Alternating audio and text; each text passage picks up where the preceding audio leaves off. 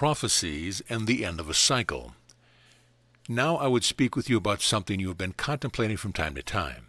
You have wondered, why does this Jeshua not speak of certain timelines and certain prophecies? Why does this Jeshua keep it very simple? Other entities will speak to you of great federations, and there are those. Others will speak to you of great plans for the future, sometimes dire plans, sometimes more hopeful plans. Others will speak to you of what you have to look out for and what may be coming. And they speak to you of a myriad of things because you are asking, you are inviting, wanting to know all the dramas, all of the ideas. It is the same as when you watch your movies, the same as when you turn on your television sets and you tune into certain programs. You want to know stories. And so there are plenty of entities, plenty of channels that bring you the stories so that you can play with them, so that you can be excited one way or another by what they are telling you. And you have wondered, why is there not prophecy from this Jeshua? Well, I've tried that from time to time, and you acknowledge that my timing is not your timing. It is because truly, as we have spoken many times, you are the creators of your reality, the creators of what you experience, and there is always that little bit of improv that you throw in from time to time. I do not want to come and give you fanciful stories. I know that you want them. I know that you enjoy them, and I also know that there are many sources that will give them to you.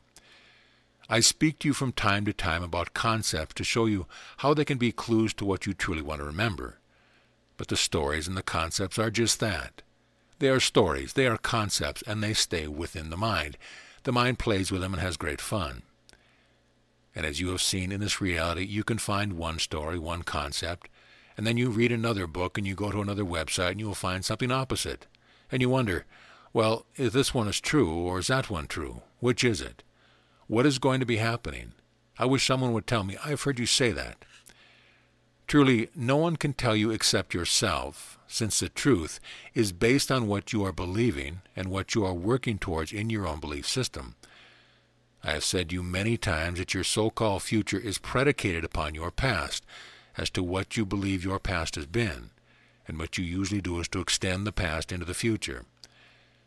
Now, if you have had a past you believe to be negative, abusive, hard, a struggle, and all of you have known lifetimes like that, then there is a proclivity to look towards the future and to say that the future is going to be a struggle. If you have a remembrance of love and of being in harmony, resonance with other ones, then you tend to bring that forward out of your past and project it into the future. But it is all mental, subconscious though it may be at that point. What I speak to you of is the heart. That is why I call you the heart family, because you are of the heart. You play with the mind, you have fun with the mind. The mind will give you all sorts of things to play with. But the mind truly is the servant of the heart. And as you will remember to dwell in the heart, in the place of love, in the place that does not have to understand mentally what love is, but knows it, feels it, and abides in peace, then the mind will set about allowing you to manifest peace, love, and harmony and trust. Go first to the heart. Go to the place of beholder and love. Then allow the mind to work what is best for the soul's purpose and the heart's purpose. Play with the mind as much as you want to. You have created it so that you can play with it, the same as you would play with any of the puzzles that make for yourself or the games that you make. Play with it if you want to, but remember always that everything comes from the place of the heart. That is where your power lies. Now, within the mental concepts are truth, lowercase t, and there is the concept that is being widely accepted among you, that those in your grouping of shared belief system that says that the year 2012 is going to be a momentous year, and you should get your ducks in order right now. You have been wondering, what more can I do? How can I get my ducks in order when I don't even know where my ducks are? Or how many might I have? So you do a lot of mental gymnastics about the year 2012. Now there is a thread of truth that runs through this prophecy, because the year 2012 is going to be an advantageous year. But it is not going to be the end of everything. It is going to be part of the process that you are already in. And there will be an extended time from the year 2012, from what you would call another 5 decades after that of knowing that is being already built. The remembrance of your own divinity, of your power, of where you have come and why you have come. It has all been in process, and the year 2012 is going to be an advantageous year, because many who are in this grouping of belief system are going to be expecting it, and that which you expect has power to manifest. It is not going to be a cataclysmic to the point where it is going to be the end of our Holy Mother Earth. It is not going to be the end of this reality. It is going to be an evolutionary process that grows forward and will extend for a good period of time as it grows and evolves upon itself.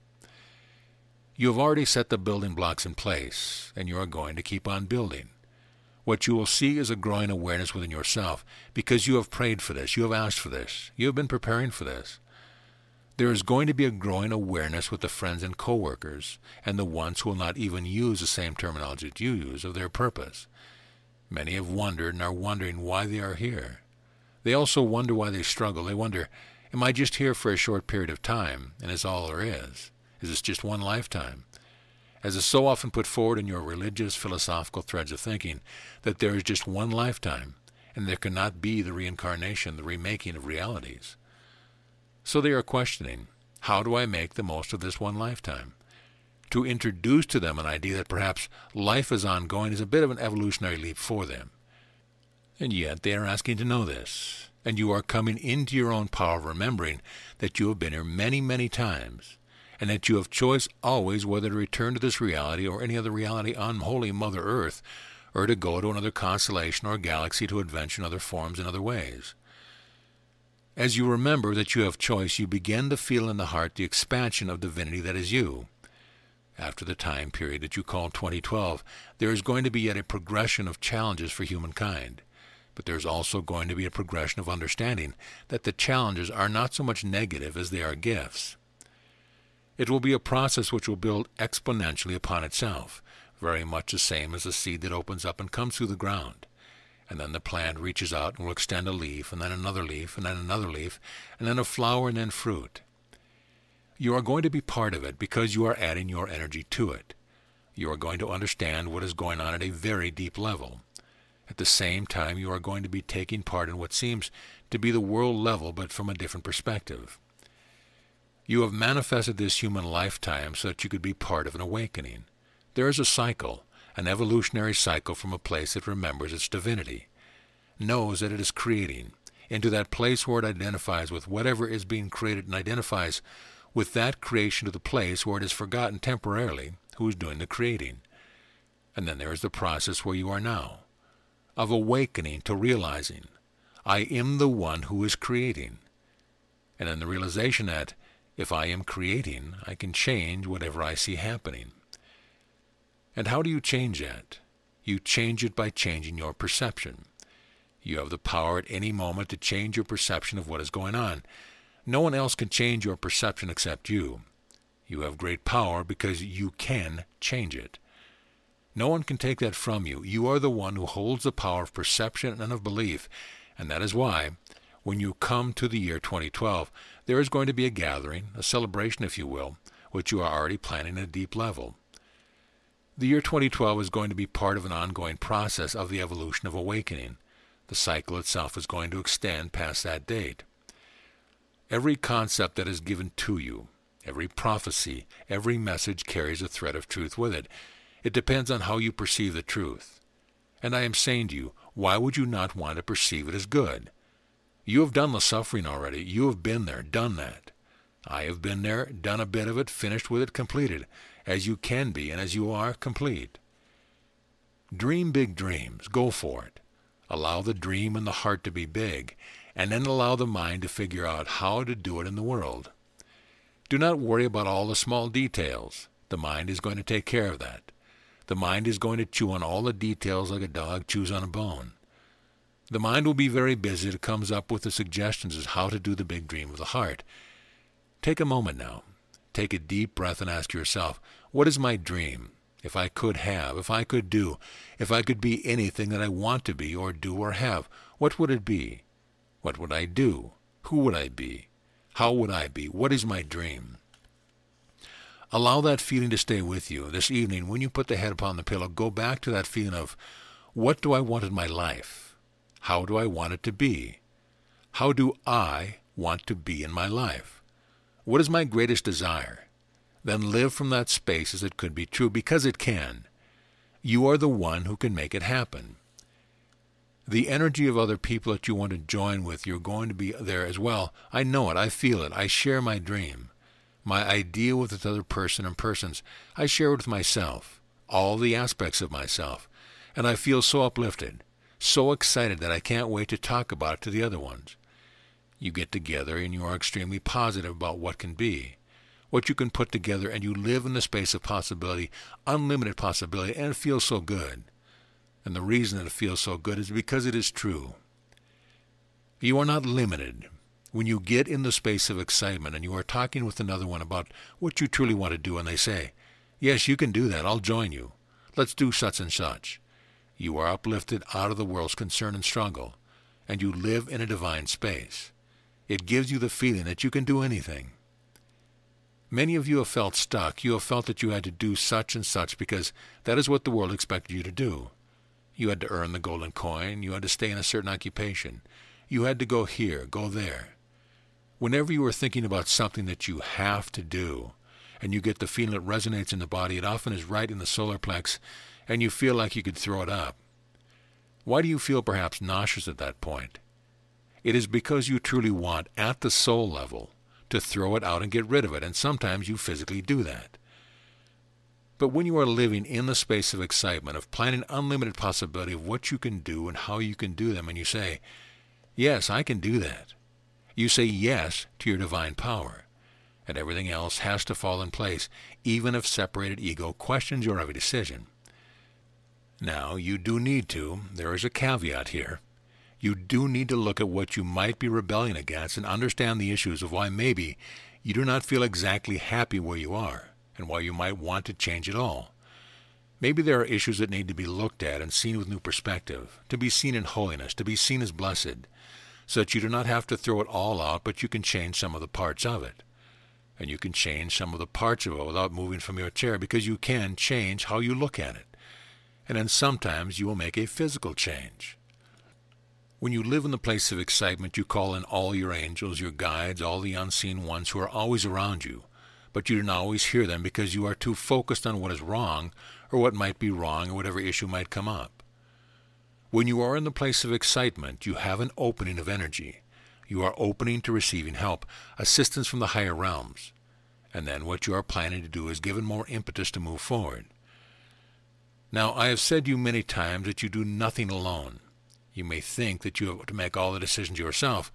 You may think that you are doing it all by yourself, and that is truly heavy to have to decide something. But truly, you do not have anything alone.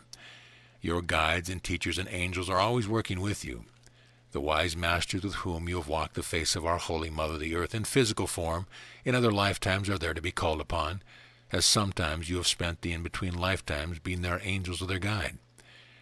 Share your dream, your biggest dream, with others who you know are going to be in a receptive, supportive space. Share with others who will say, yes, I believe that for you.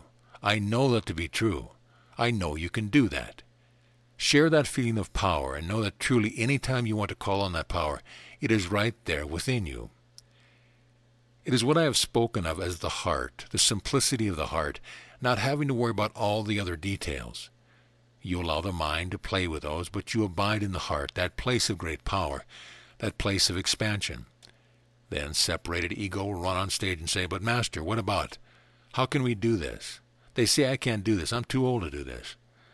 Well, you are never too old as long as you draw breath. You are never too old even if the body has come to a place where it does not move with all the flexibility that you used to know. Even if the body has to be in a prone position, does not move. Even if the body is in one of your wheelchairs and does not move except as someone else perhaps helps it. As long as you draw breath, you have power to live in that expanded state of excitement about making your dream manifest. So you see, you have no excuses. As long as you draw breath, you are alive. And as long as you are living in this incarnation, you can do anything. As long as you draw breath, you are in a place of unlimited possibilities. Let no one tell you what your truth is. Another one can tell you what their truth is, what their perception is, what their perspective is, but it does not have to be yours, and many times it is not yours. Let no one tell you what your truth has to be, because you are the maker of your truth moment by moment. So you can make your life anything you want it to be, anyhow you want it to be. You are approaching the end of a cycle of energy where you have gone from knowing the divinity into the most dense of densities, and then you have come to a place where there was a questioning, a clue that perhaps there is more than just what you have termed the Dark Ages. Perhaps there is more than just existence. Perhaps you began questioning. You are now on the upward swing, closing in on what I have called the apogee, the top of the cycle. Many of you will feel the energy expanding and the awareness of divinity and the awakening. You will feel it within the heart, and you will know it to be true, even if others would question it. The end of the cycle is approaching. It is not here just yet, because you have not declared that you want it right now. You want to go through a process. You have agreed to the process of time. So therefore you will celebrate the year 2012. You will celebrate the year 2013, 2014, and 2015, until you come to a certain place where there is an ending of a cycle for many. Not for all, because there are some who have a feeling that there is more to experience in the human plane. More of the drama that they want to experience, so they will stay in this reality, but you will not. You will have finished the cycle, and you will be looking around to see, now what can I play with? Where can I go? What can I create? Because the Creative One, capital O, expresses itself in myriad forms and places and realities, and the Creative One is forever creating and expanding and will forever, beyond time itself, experience and express itself in new ways.